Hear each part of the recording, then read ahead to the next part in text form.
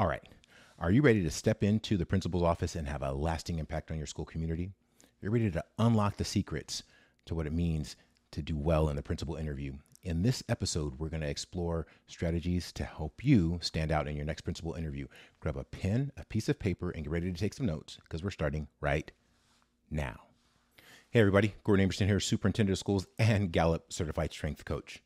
On this channel, we leverage my experience from classroom teacher to school district superintendent to help you go further, faster in your educational journey. If this is your first time with us, don't forget to hit the subscribe button as well as the bell notification so you don't miss any cool updates or any of our newest episodes. True and authentic leadership. That's what the school principalship is. It allows you, as the leader of that school, to lead people, lead programs, manage budgets, organize systems, manage a portion of the entire school community. We know that school principals have a profound impact on their neighborhoods. They have a profound impact on the families that they serve. And most importantly, they have a profound impact on the lives of their scholars. So in today's episode, we're going to explore how to get prepared for the principal interview, how to be able to take that information, that the experience that you've developed, you've built up over time, and be able to translate that in to the high intense moment of the school site principal interview. So let's jump in because we're going to start with strategy number one. All right, strategy number one, understanding the school's vision and culture. First thing you have to do as you prepare for the principal's interview is to truly understand and have done your research on the background, the traditions, the values, the beliefs of the actual school that you're going to be interviewing at. And a lot of this information is readily available. You're digging into the school's website. You're digging into the district's website. You're going to publicly available data and measurement websites. You're looking on social media. But you want to be curious and you want to inquire deeply about what are the things that they hold dear? What do they care about? And once you know what that is, then you want to begin to quickly ascertain whether that comports and connects with who you are. Whether those visions, those beliefs, those practices, that culture that is innate to the campus, does that align with who you are? Do you have the knowledge, the skills, and the expertise to add value to that current vision and to the current culture? Can you cultivate it? Can you build on it? Can you nurture it? But also a counterpoint. Maybe the vision and the culture needs to change. And maybe you are just the transformational change agent to do that. You will learn that. You will discover that through your research process. So the number one thing as you think about how you understand the school's vision and culture is to get curious, get really nosy, dig in and find as much information as possible. Capture all that information, get it all in front of you, lay it all out, and just start to think and start to read and start to think, how does this align with who I am as a leader? How do my current skills and knowledge and attributes and abilities, how will it enhance this school's vision? How will it enhance this school's culture? Or on the counter side, do I have the skills, the knowledge, and the expertise to be a transformational change agent and bring a new vision and rebuild a new culture that may be desperately needed? But understanding the school's vision and the actual culture is strategy number one as you prepare for your principal's interview. All right, so now let's talk about strategy number two. But before we go to strategy number two, share with us in the comments below, what questions do you have about the principal interview process? What are you worried about? What's on your mind? What's percolating? Share that with us in the comments below because we want to know what things are on your mind. We want to answer those questions for you. We want to give you some feedback. We want to build additional episodes and content all around the things, those pain points, those things that you're worried about and that you want to prepare for. In your next principal interview, drop those questions in the comments below and let's move to strategy number two. All right, strategy number two, prepare comprehensive responses to common questions. There are key questions that are going to talk about data analysis, employee supervision, student discipline, professional development, collaboration. These are key terms and themes that come up over and over and over again in principal interviews. As a matter of fact, we'll hook up a card for some previous episodes that we've shared on not only common questions and how to answer specific questions, but also, in addition to that, a framework called the STAR method of how to really strategically analyze and respond to questions. So check the card up in the top, and that's another episode, another resource. But let's talk a little bit about how you prepare those responses, comprehensive in nature. So think through the most important key aspects of being a leader of a school site. As a principal, you're gonna focus on being an instructional leader. You're gonna focus on setting clear direction for the staff. You're gonna focus on thinking about the broad needs of the campus around budgets, around instructional programs. What are the programs that are key? What are the budgetary needs of the school site? What are the professional development needs of the staff? These are going to be things that are going to come up time and time again. So you're going to start to think about, again, referring back to strategy number one. You know about this school. You've done the analysis. You've been curious. You've looked at all the data and all the evidence that you can to understand the vision and the actual culture. So now you can formulate that to say, here would be my ideas around the development of a comprehensive professional development program for the staff.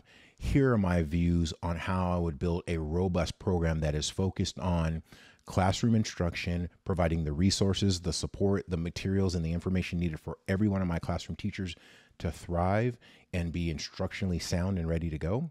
And here are the things I'm going to make sure that I have to provide a holistic, well-rounded educational experience for all of our students around their social and emotional developmental needs. These are all things that you want to have comprehensive responses ready to go. We don't know how the questions are actually going to be phrased or worded, but you can be prepared with thematically comprehensive responses to those big ideas, those big topics. So making sure you prepare that, you have those at the ready, and you're able to deploy those in a comprehensive, articulate way that shows your ability to synthesize information and then be able to present that information back out during the interview is going to be an important and critical strategy that shows your ability to lead and have capacity and have the resilience and also the nimbleness to be able to deal with the challenges of the principalship, because it is a fast moving environment always, right? So we need dynamic, resilient, transformational, thought-provoking rock star leaders. That's what we're all looking for. And we're going to prepare you as much as possible for those types of interview questions by being comprehensive in our responses to those common questions and those common themes. And that's strategy number 2. Okay, strategy number 3 is demonstrating leadership competencies and innovations.